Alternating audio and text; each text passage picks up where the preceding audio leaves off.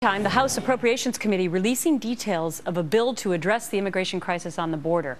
So this proposal calls for a total of $659 million for border security, immigration enforcement, humanitarian assistance, and illegal immigration prevention. The House could debate the bill. It could come up as soon as Thursday because they're getting out of town.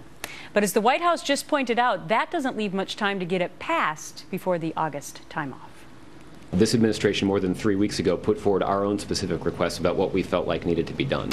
And here we are 3 days before Congress is prepared to leave town for the remainder of the summer, and we see a preliminary proposal from House Republicans. That is not acting with a sense of urgency.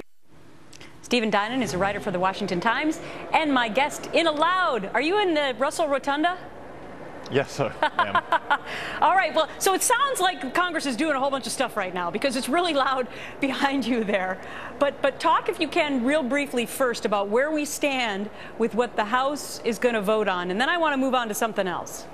Sure. So the House is going to vote on a bill that changes this 2008 law, this key law that allows us to treat Mexican illegal immigrant children one way, deporting them quickly, but doesn't allow us to do that to Central American children. So that's going to be changed in this bill. It's also going to allow Border Patrol agents to patrol, essentially, not have to worry as much about environmental regulations when they're trying to patrol the border. Those are the two big policy changes that House Republicans will attach to the money. And the money goes basically through the end of September. They don't want to give the president any more than that. They say we're only going to give him what he needs basically to get us through the end of this fiscal year and deal with the rest of it when they come back from their August vacation.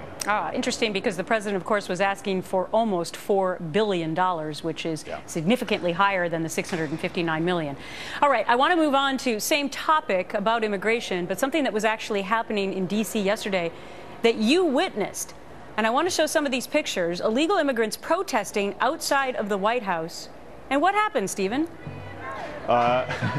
Absolutely nothing. They protested. They were the Secret Service came and moved them off of the sidewalk in front of the White House because that's Secret Service territory.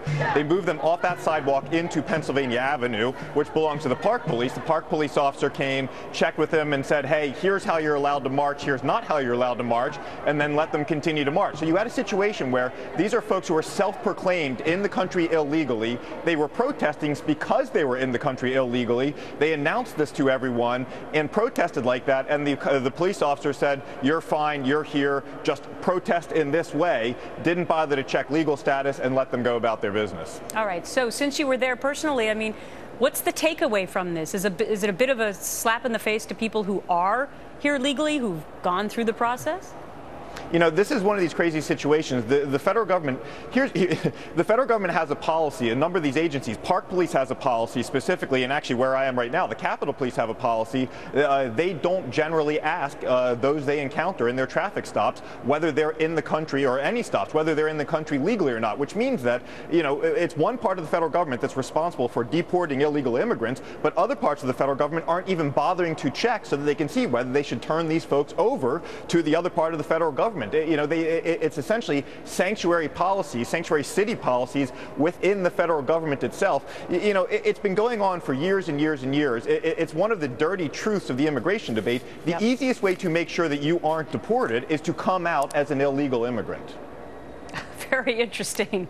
It seems lopsided in the other direction, but I understand what you just said. Stephen Dinan, thanks so much.